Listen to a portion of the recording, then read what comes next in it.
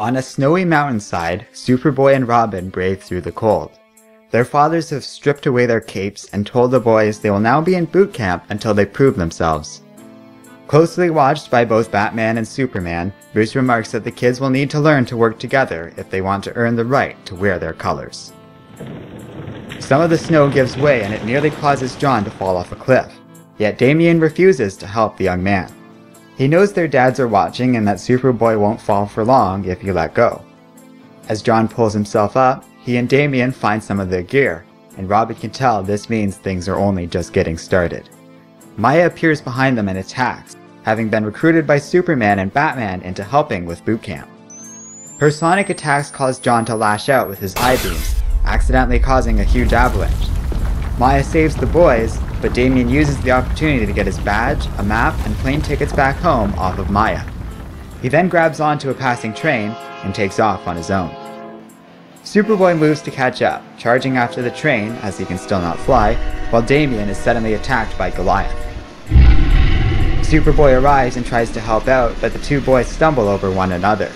They then realize the train was a trap planted by Batman and is about to crash.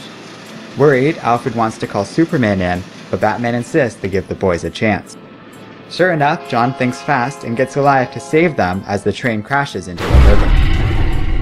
Batman is impressed by Superboy's resourcefulness, but the two still haven't worked together to solve a problem. Flying home on Goliath's back, the boys try and get some sleep. John asks Damian if he wants to be like his dad someday, a good person. Damian doesn't answer. Superboy then asks if they will ever be friends, and both agree that is entirely out of the question. The next morning, John and Damian wake up to find a hurricane right in front of them. The two try and steer Goliath out of it, but they bicker and ultimately Superman is forced to save them. Kal-El says it's not always easy to work together, but it's important for them to learn this now instead of during a real crisis. Since they didn't work together to beat a single challenge, Superman decides they can make their own way back to the Batcave and takes off. When the boys return, they find a mess in the cave and realize Batman and Superman have been captured by a strange creature. Superman knows he can break out, but Batman wants to see what the children will do. Faced with a real threat, the boys don't hesitate to work together. They try a few solutions before Damian remembers John just got his frost breath and directs him to use it on the creature. That works, and Robin is able to knock the beast into the river. Later, the fathers are proud to return their sons' capes.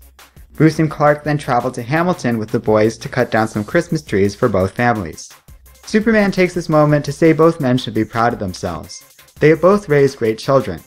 Bruce remarks that their fathers would be proud of this, and both men are happy to give toast to the boys. Of course, there's still a learning curve to all of this.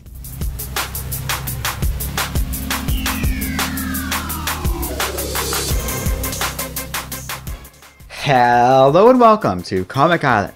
My name is Arden and this is my recap and review of Superman number 11.